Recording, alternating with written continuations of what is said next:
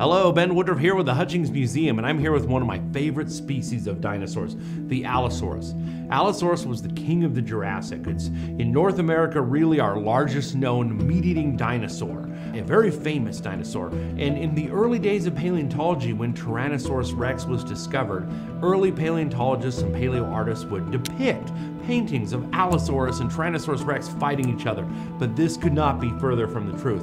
Allosaurus lived millions of years before Tyrannosaurus Rex was even on the scene. And in fact, we are closer in time to Tyrannosaurus Rex than Tyrannosaurus Rex is to Allosaurus. That's how far back this dinosaur goes. But it didn't just go extinct. It kept evolving and changing over time and gave rise to a whole new range of giant allosaurs. By the time of Tyrannosaurus Rex, Allosaurus had evolved into mega predatory dinosaurs like Acrocanthosaurus and Giganotosaurus, some of which were even bigger than Tyrannosaurus Rex. So the distant descendants of Allosaurus grew into something that would give Tyrannosaurus Rex a run for its money.